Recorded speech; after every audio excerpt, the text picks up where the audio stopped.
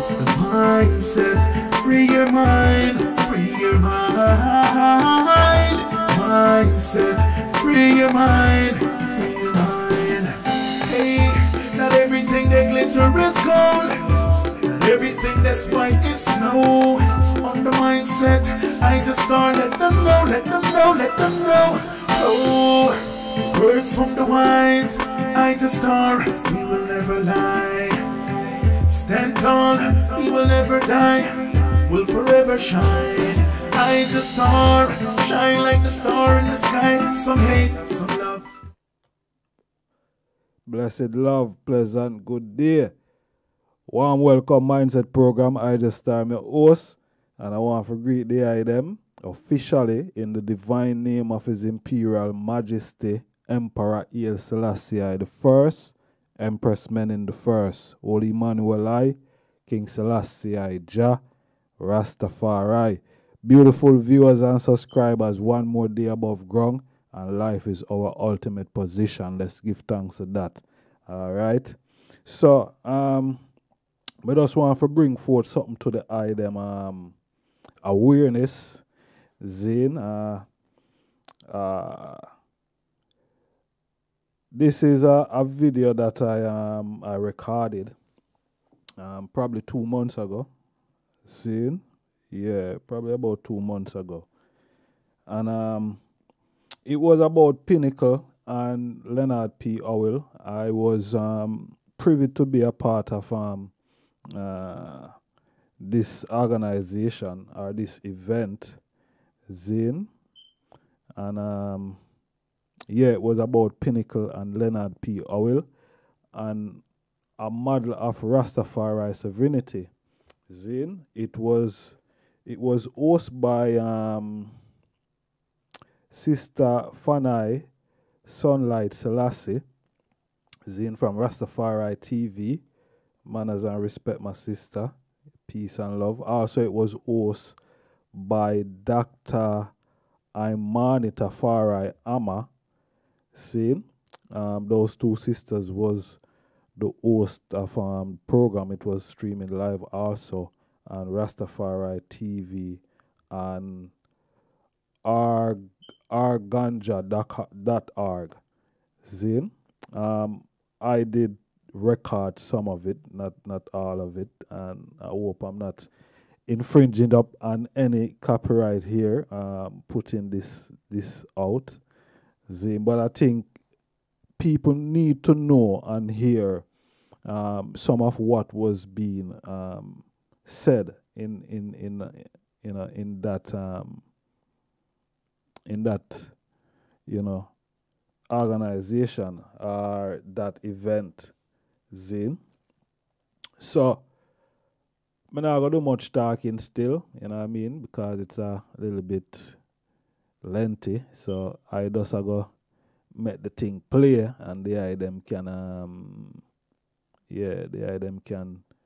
fuljoy. Of course, there was brother Rankin Stepper, Zine, that was a part of the organizing of that event. Zane, I want to bless up my brother. Manners and respect over there in Canada. Zane to the eye. So basically, thus we give the eye them look a little rundown as it was said. Pinnacle, a model of Rastafari sovereignty and an introspective view into the founding father of Rastafari,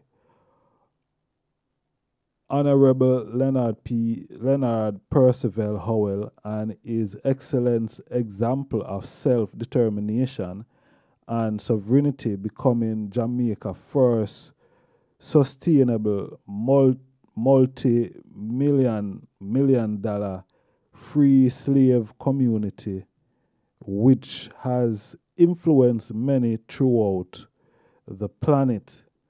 Zine, and that was just something on the flyer itself. So I could just go in where we have to go in. Zine, manners and respect. We organized a Black History Month rally at the St. William Grand Park. and also to have a march down King Street and to go down to the sea to hail and honor and show and pour libation for our ancestors. A simple event. We wrote to the police, we got permission from them.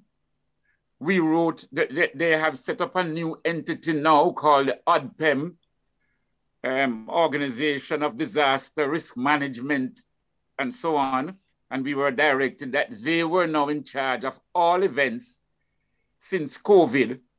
And we wrote to all these people. We got clearance to keep our event at the park and to do our march and so on. But despite this, because they had heard beforehand that we planned to demonstrate in front of the DPP's office, the Director of Public Prosecution's office, for her disrespectful and hateful ruling in the Nzinga Candace King's case, where she has ruled that Candace King was the one responsible for taking her locks off her head. And we are not in agreement with that, so we wanted on our way down King Street to stop and demonstrate outside her office and then continue our journey. The police came in full force at the St. William Grand Park, full force, led by a man named Felix. I think he might have been a deputy superintendent and so on. Yet the documentation I had indicated that who the officers I was to liaison with, and I called them. The officer told me who. Never mentioned Felix, but Felix and his squad, which seems to be some sort of a draconian squad, they came to the park and prevented us from even starting. When we showed him our paperwork, he was vexed and mad, and a squadron of police came to the park. And we were scheduled to start at 1 o'clock. We didn't get to start until 3 o'clock. I had to walk down to the Kingston and St. Andrew KSAC office at Church Street. I met with the mayor, the deputy mayor, and the CEO, all three of them. When I went down there, showed them the paperwork. They said despite the fact that the paperwork said it was copied to the Minister of Local Government, Desmond McKenzie, the Permanent Secretary in the Ministry of Local Government, the CEO of the KSAC. My letter said that it was copied to all of them. The mayor, the deputy mayor, and the CEO said they had not seen the letter. We're talking an age of computer, and internet. And they had not seen the letter. My letter was dated the 22nd of February, and the event was the 24th. They said they had not seen any copy from ODPEM. So upon seeing the letter that I had, they then called the park people and said, yes, we are to be allowed to keep our event. And I asked them, call the policeman, because he was the dragon there. And they called him and said, no, permitted to keep. So we didn't start till late. So I'm telling you all this. This is last week that we are still encountering these bitterness against the police. Way down King Street in the march, I am driving my again after we didn't see Felix back up at the park after we get the clearance, we didn't see him.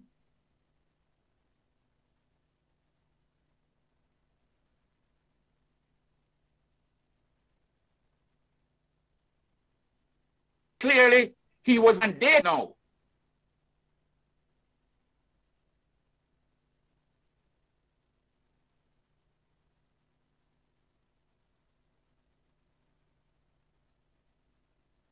We're not hearing you now, Brother Miguel, so I don't know if you... By the Deputy Commissioner.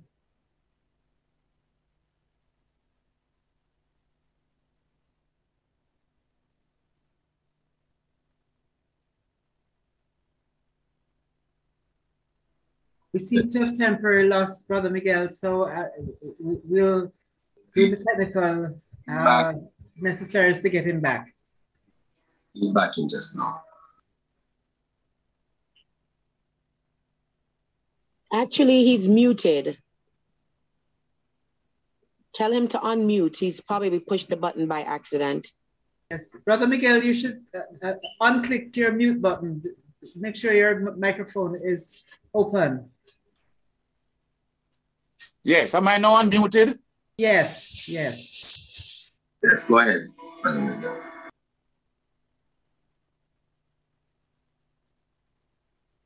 Seems as we've lost him again. Oh, I'm not even. Yes. I don't know if you all hearing me now. Yes, maybe yes, we are hearing you. Take your video.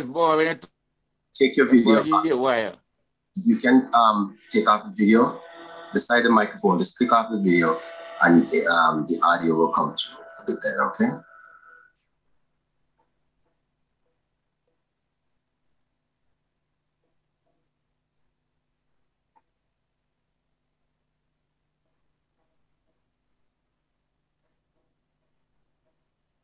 Brother Miguel, are you there?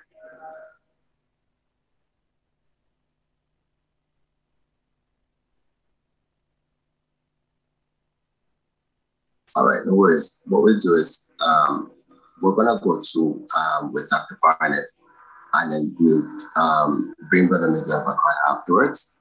So Dr. Barnett, if you're there, please come in and you can introduce yourself. And Brother Miguel, if you're hearing me, what we'll do is we'll bring you in after Dr. Barnett. Are you there? Just to remind you that Dr. Michael Barnett is a senior lecturer at in the Department of Sociology, Psychology, and Social Work at the University of the West Indies, specializing in African diaspora studies and critical race theory. He is a specialist on the subject of Leonard Howell. Dr. Barnett?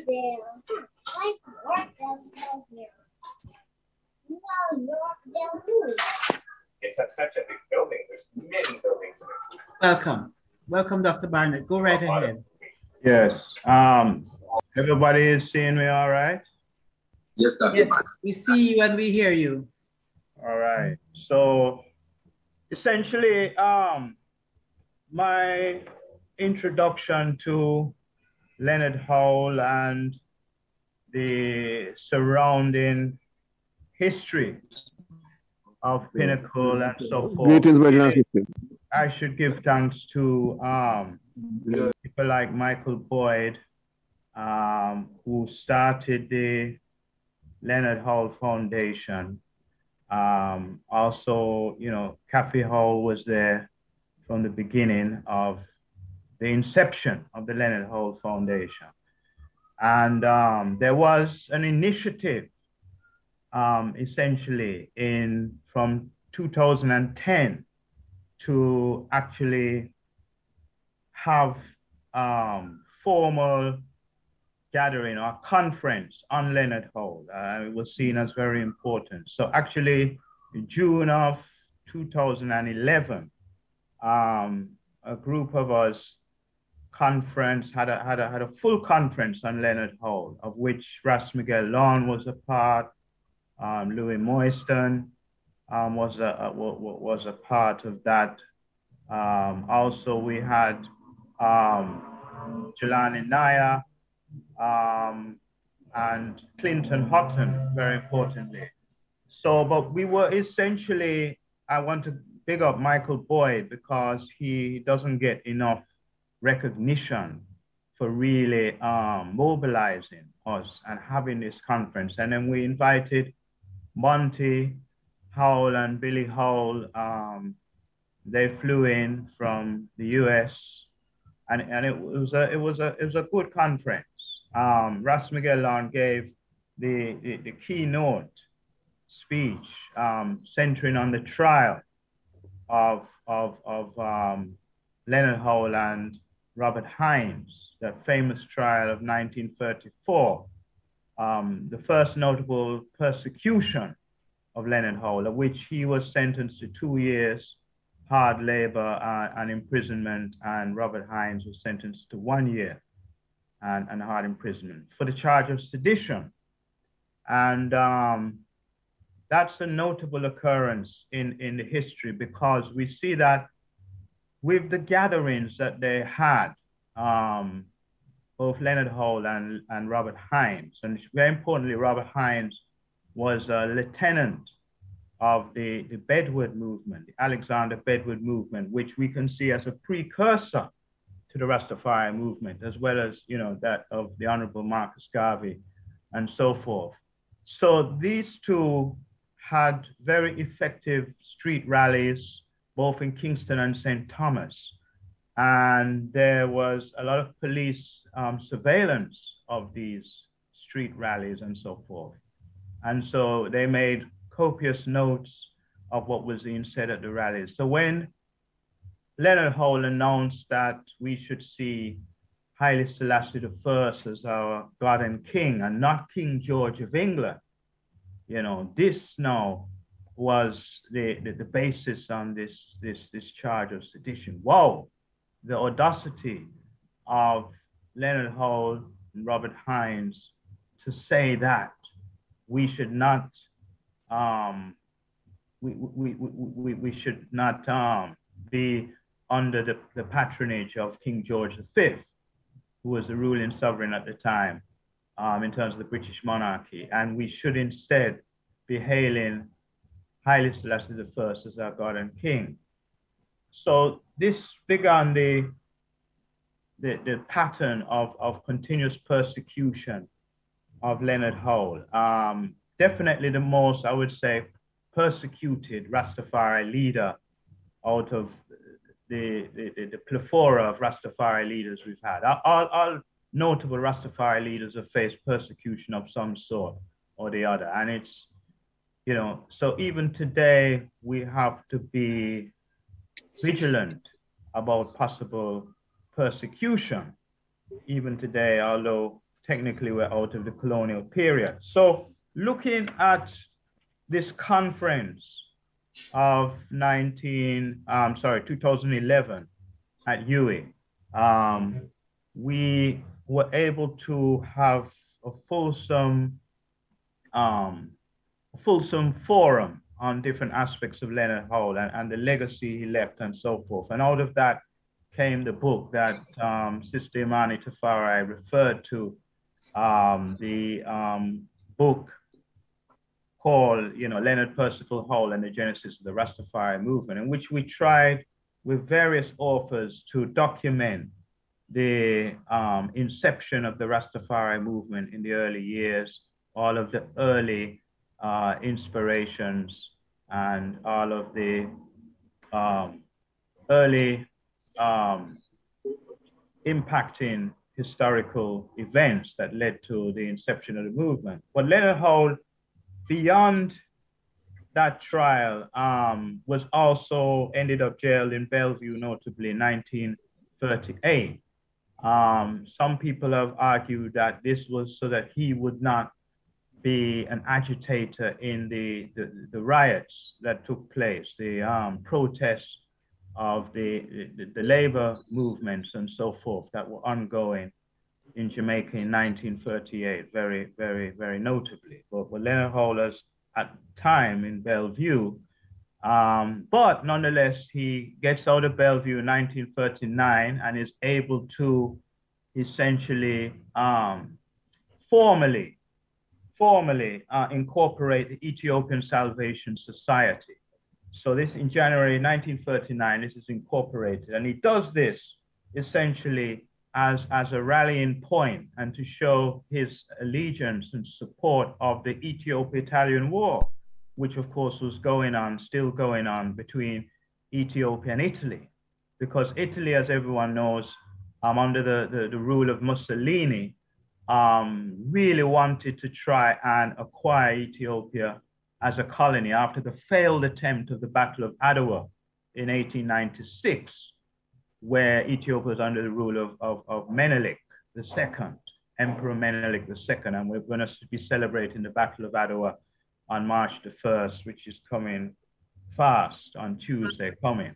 So what we find is that Leonard Howell still carries on with his work. And as Monty alluded to, despite all of these persecutions, this imprisonment and setbacks, he still carries on relentlessly. And this should be a credit. We must not take this for granted.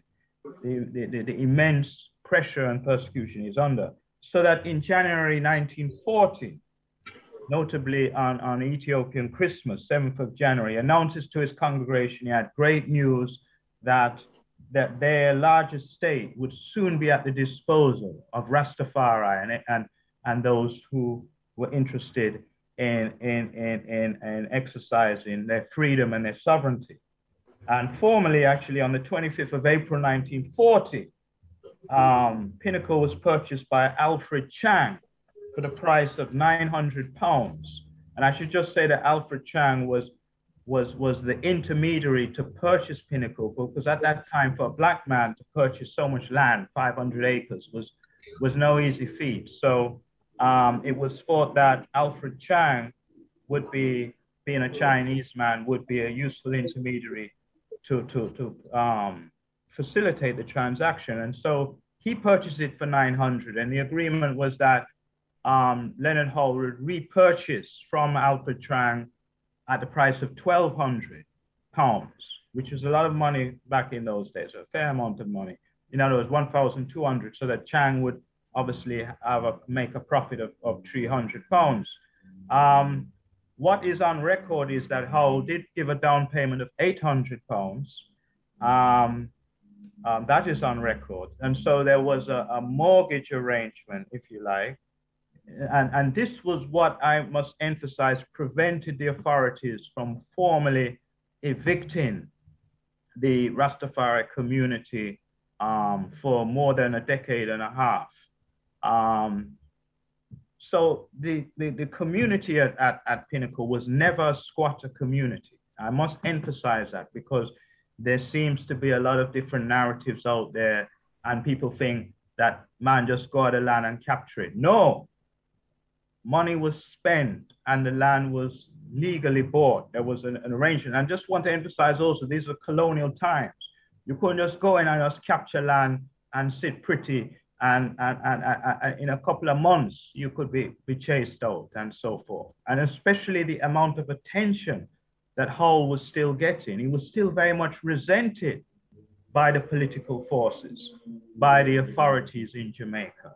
So even when the community settled there from the start of 1940, a notable incursion and a disruption to the peace and tranquility of the community happens from as early as 1941. And I just want to make note of that, because I don't want people to think that the community was just there undisturbed and so forth, and actually accepted by the wider society. No such thing. So June 1941, a Detective Corporal Samuels from the Spanish Town Police Station travels to Pinnacle with 2 other officers, because they were prompted to do so by the information of James Nelson, apparently a bail jumping gunman from St. Thomas, had sought refuge there at Pinnacle, or so was the report. So Samuels and the 2 detective constables drive up to Pinnacle to make an arrest. But notably, you know, there were guards at the gates, the front gates of Pinnacle. So you couldn't just come in willy-nilly and just come through into the community. It was a gated community, if you like. And there was security at the gate. So only Samuels, notably, was admitted to Pinnacle. But Howell dealt with him rather sternly. He let him know that in no uncertain terms could he come here and make any demands, that Pinnacle was a sovereign community, and that in no uncertain terms, Mr. Nelson would not be handed over. So Samuels left in a huff and a puff, and he was very upset about that, as you can imagine. And then apparently there was a calm before the storm, but a little more than a month later, on the 14th of July, 1941, 115 policemen under the supervision of the Deputy Commissioner raid Pinnacle And I would say this was really revenge for the outcome of the first visit. So 115. So there's a considerable amount of policemen coming in. And while they avoided significant damage to the houses on Pinnacle, the ganja plants, various ganja plants were uprooted from a field close to Howell, several hundred ganja plants. So even then, you could see that the ganja, the cash crop of the community, was targeted. But they decided not to cause major structural damage and so forth, because there was talk of just bulldozing houses, burning them down and so forth. But they relented on that. There were many arrests, at least 70 men were arrested.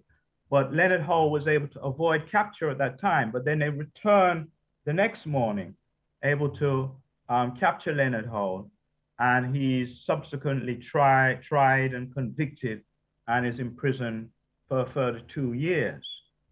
And then we fast forward now to 45, where several lawyers, one of them, Robert Lake, if I recall, from a firm. Anyway, they come to Pinnacle in 1945 with some papers, and they attempt an eviction procedure, but they are told subsequently some paperwork is produced by Leonard Howell and his officers, and they have to relent.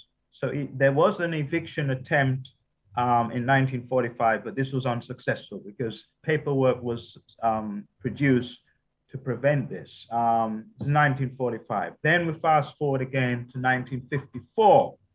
In 1954, this is the first real major raid of Pinnacle, and this is the beginning of the downfall of this self-sufficient community. So they burn the houses down, several houses. They burn the crops, all the food crops, and not just the ganja. The pretext of the raid was ganja. Let me just say that. So it wasn't on the basis that they were living on the land illegally as such. But that ganja raid really did disrupt. That was a major disruption of the community. That was 1954. So Bustamante was still the ruling premier at the time. So under his administration, we have this major ganja raid. But the persecution continues notably, and I noticed Monty made note of it. So 1956, there is another raid on Pinnacle, which is more an eviction raid to get rid of community members who still resided on the land. So something happened between 54 and 56 that they were able to go as far as eviction. There's talk that in the first ganja raid, the paperwork for the property of Pinnacle could have been confiscated by the authorities or could have been burnt in the fire because, you know, the great house where Leonard Howell resided was significantly damaged in that raid of 1954, as well as many of the other surrounding houses. But nonetheless, so we have an eviction raid 56, and there's even a subsequent incursion into Pinnacle because you had some people, a few stragglers, if you like, who were still living there. 1958, now everything is burned to the ground, and all of the stragglers who are left there are summarily evicted. So by 1958, then Pinnacle is no more a community, a Rastafari community. And as such, I'm one of those persons who feel that certainly the surviving Howellites who resided at Pinnacle, and in fact, you know, Monty himself and Billy, those people who lived at Pinnacle and survived or had to go through the trauma, I should say, of these raids, of these notable raids in the 50s, should be given some compensation for the trauma they suffered. So that while we've seen that some retribution has been made for Coral Gardens, thanks to the Rastafari Coral Gardens Benevolent Society for negotiating that. So there has been some compensation for that. The 1963 atrocity against Rastafari Nothing has happened in terms meaningfully in terms of reparations for Leonard Howell and those persons, the Howellites, some of who are still alive, who used to reside at Pinnacle. So that's another thing I want to stress, and I'm an advocate for that. So a lot of people know who've gotten interested in Pinnacle and so forth. That's great. And there has been also this issue of the plots being allocated for Pinnacle as a National Heritage Site. At the moment, we only have one plot that has legally been registered as a National Heritage Site. And I don't think that is adequate. And unfortunately, we've had some inside disagreements within the Rastafari community. I'm not going to speak at length for that, but this is a reality that has actually impeded the allocation of lots at Pinnacle, because there's been two such incursions. And all those familiar with the history will know, but in 2009, well, let me just name the organization. An organization that had been basically founded in 2007, and it was at that time a proud movement for the Rastafari movement as a whole, because this was a move to try and centralize the movement. The name of that organization is the Rastafari Millennium Council. Well, that's a shortened version of the name, but 2007. So that was a proud moment. Basically in September of 2007, formally launched to mark the millennium, the Ethiopian millennium on the Ethiopian calendar. However, you know, for one reason and the other, when 3 lots were being declared as a heritage site in 2009, this was blocked by that group, the RMC. And then subsequently, 2014, notably, we have the Occupy Pinnacle movement, which was really pushed and manned largely, peopled largely by the Rastafari Youth Initiative Council. But this was not seen in a positive light by the Rastafari Millennium Council. We're talking about 2014 here. These are watershed marks. And they, an email was sent out that they must be physically removed, should be physically removed from the, from Pinnacle. But, you know, a consensus had not been arrived at with all the mansions and organizations of Rastafari about this, but they just indiscriminately just threw out this email that they thought that they, and then also the argument was that that anything to do with Pinnacle, they have the absolute last word and so forth. So April 2014, and the last straw was the really the ejection of Sister Mitzi Williams, who was then the chairperson of the organization. So when she was unceremoniously thrown out as the chairman of the movement, there was a all-mansion meeting that was met at Liberty Hall, April 2014, where it was decided that you know, people would withdraw their support from that current council, that current group of the Millennium Council. And that was arrived at, but it doesn't seem as though that decision was accepted by those particular officers of the Millennium Council. And so subsequently, they continued to do their own thing, irregardless of the wishes and whims of other mansions of Rastafari. I'm talking about major mansions here, 12 tribes of Israel, Baba Shanti, and even the Nyabingi house, broadly speaking. So essentially, fast forward now to 2017, the government tried again to a lot, additional lots to Pinnacle, to the one lot there. They wanted, there was a table, on the table was an offer from the National Heritage Trust to allot 5 additional lots, 2017. This was blocked by the RMC.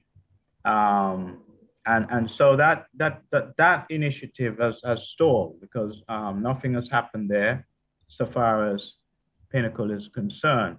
Now, so that's something that I think needs broad consideration and so forth, because in terms of the allocation of National Heritage lots, we cannot blame the government for not attempting to allocate more than the one lot that is there, all right?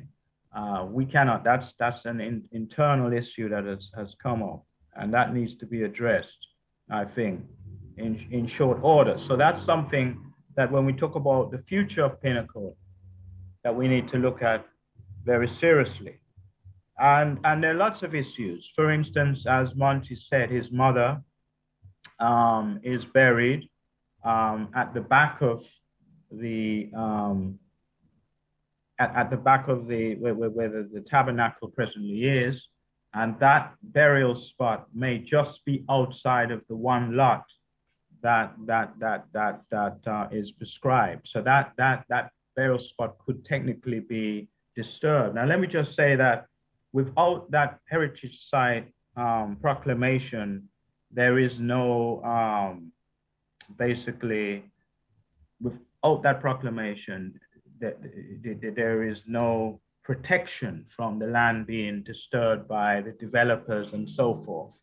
And the land still remains in the hand of the developers, the Lake family, and legally they are able to do anything they want to with any of the other lots that remain unallocated. This is a reality.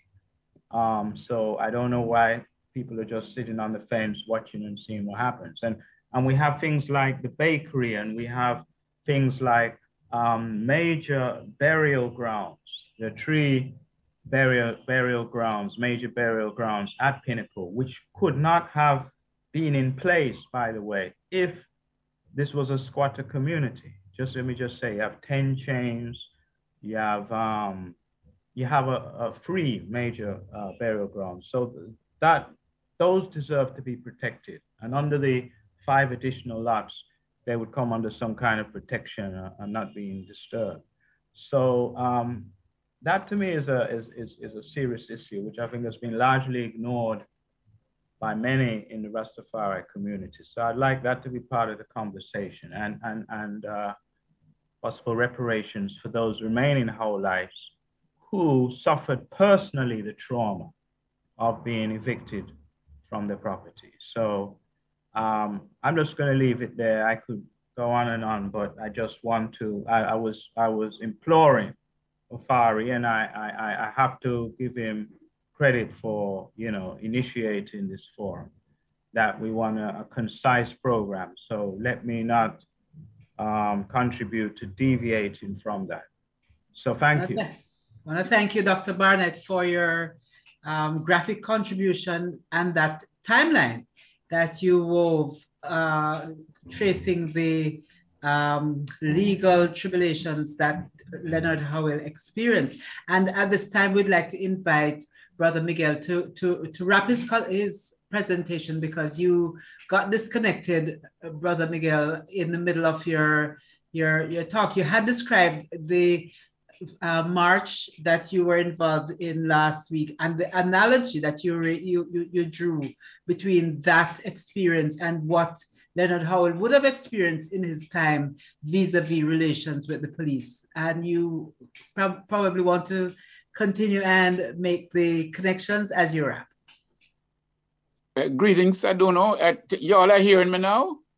Very much so. Thank you very much. Yeah. Give thanks. Right, I just to point out that, we might think that we have made great strides, but you'd be amazed in this land, the pillars of Babylon that plagued Leonard Howell the police, the courthouse, the media, especially the Gleaner, the prisons, the madhouse, because a lot of times when our brothers and sisters were taken to court, when the evidence was not strong enough to imprison them, they were then sent to Bellevue. And a classic example of that is, for example, in 1972, when Jabuk, that's Jabuk, one of our outstanding brother, known as Junior Hines, when he went to court in 1972 and refused to take an oath by any other name except Haile Selassie, he was sent to Bellevue for psychiatric assessment before the judge would have continued with his case. So I bring up all that to show the bravery of Leonard Howell in 1934. The bravery of Leonard Howell when he stood before the court in 1934 and declared Haile Selassie to be the Almighty God and the returned Messiah. No, he was greatly persecuted. And even at that trial in 1934, the judge that tried him out in St. Thomas was William Lyle Grant, Robert William Lyle Grant, who was a white judge. He was the Chief Justice, but not long before that, he had tried many brothers and sisters in Malawi, brothers and sisters who had risen up against the government, colonial government Malawi, for their independence, especially John Chile. And many of those brothers and sisters were hanged, were executed. Chilembo himself had escaped, but he died whilst crossing the river. So I'm saying that a dragon like that to try Leonard Howell in 1934, he really couldn't have gotten a fair trial. And the jury just took 15 minutes to have found him guilty. Now remember, he was deported in November.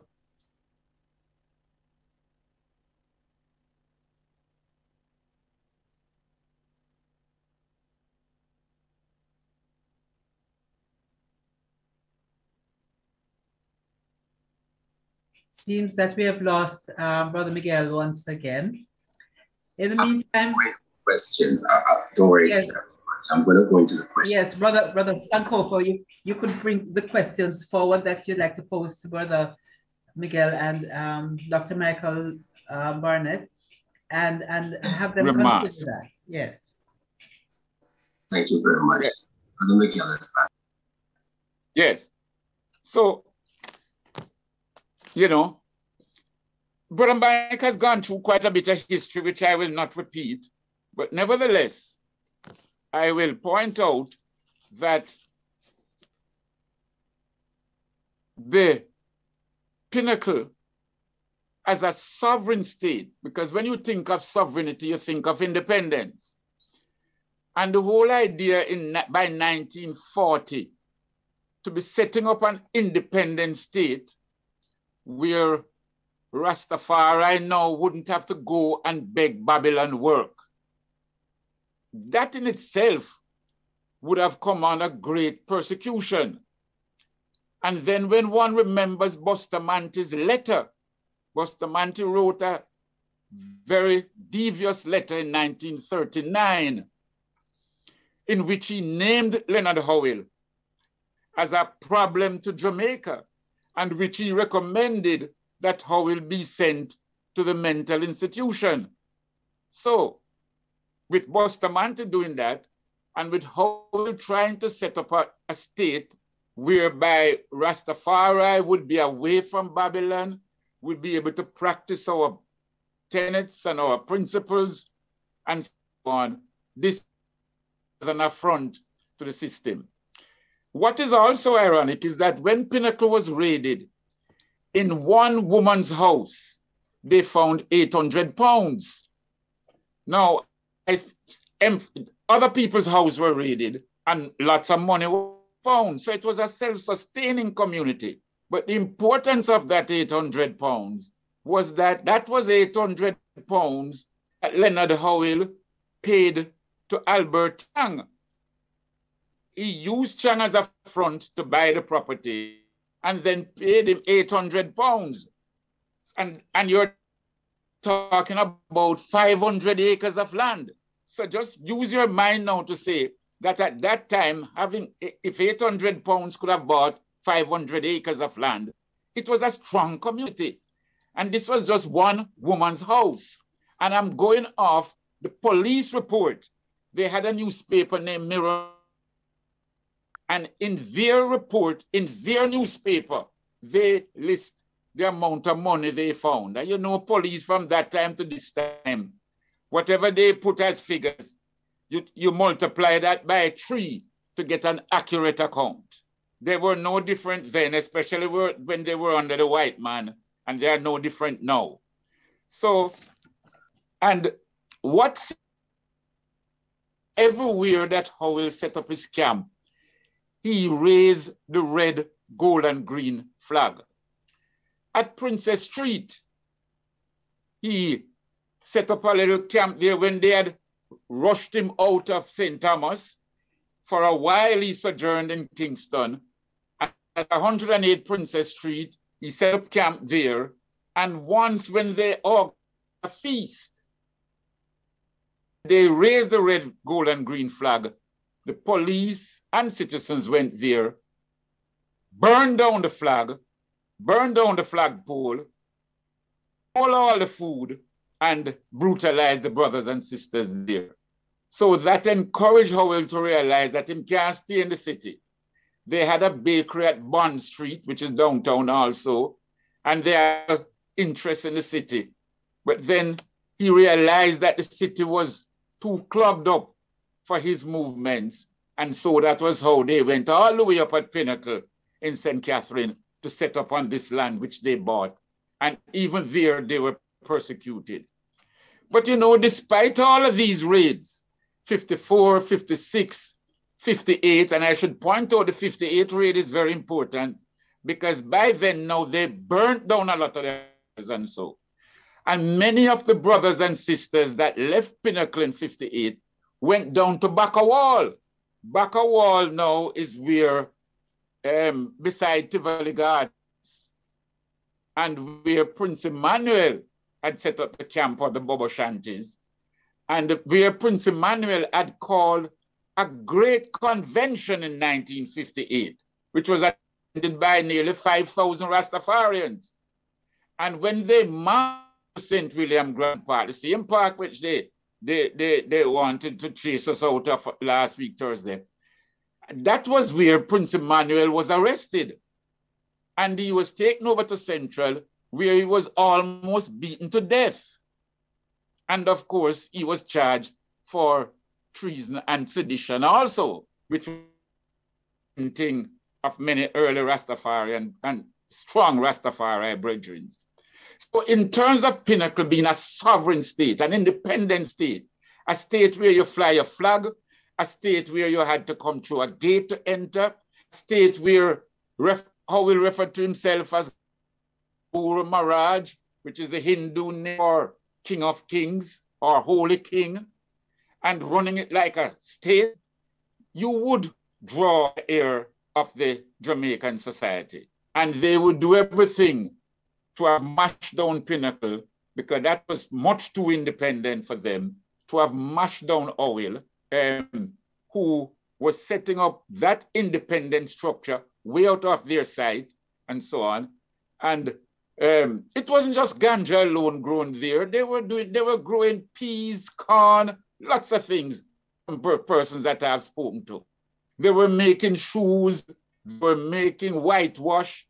They had livestock, they had chickens, goats, cows, and all of that running up there, and so forth. So it was a self-sustaining community, brothers and sisters. And whilst they were doing that, Leonard Howell had places in Kingston where he would carry out his commercial ventures, where people would come to him, where he would provide medicines to heal people, right in front the Central Police Station on East Queen Street, on the opposite side of the police station. He had his office there. He also had an office out at Outlook Avenue, Kingston. So that's where he carried out his commercial ventures. But you know this was too much for them. So that was how to earn this money and so on. So brothers and sisters, yes, it was self-sustaining community. Yes, it was trampled upon by Babylon. And that to a great extent, when they didn't have enough evidence to send him to prison, they sent him to Bellevue. But he consistently, Pinnacle survived up until 1981. Up until 1981, brothers and sisters were living at Pinnacle, Howielites. It was a court order that eventually removed people like Edgar.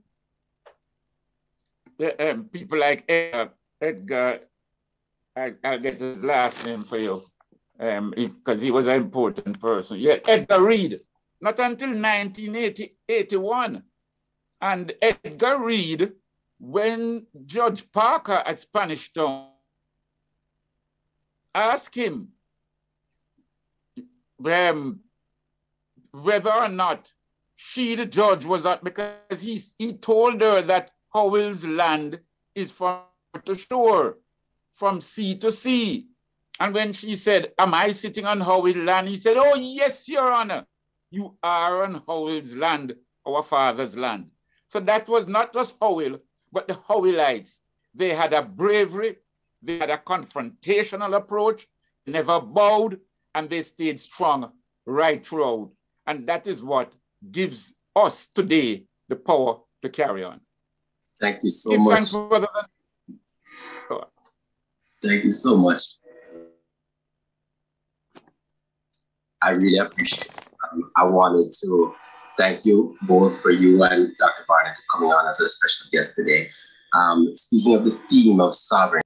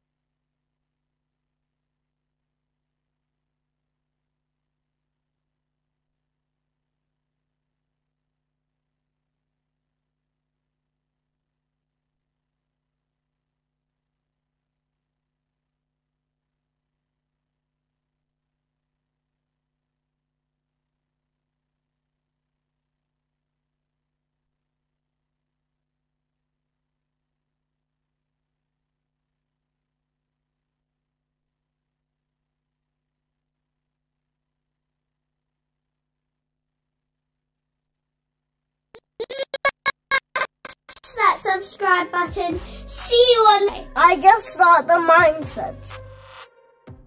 Smash that subscribe button. See you on the next video. I just...